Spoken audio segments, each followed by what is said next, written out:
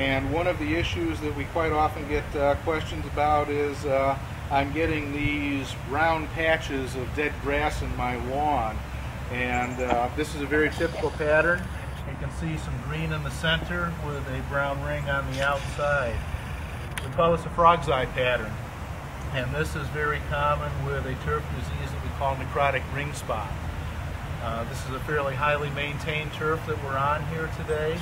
And so this is common with the more maintained turf grasses. This is actually one of the turf diseases where a little bit of extra nitrogen fertility may not be the best thing.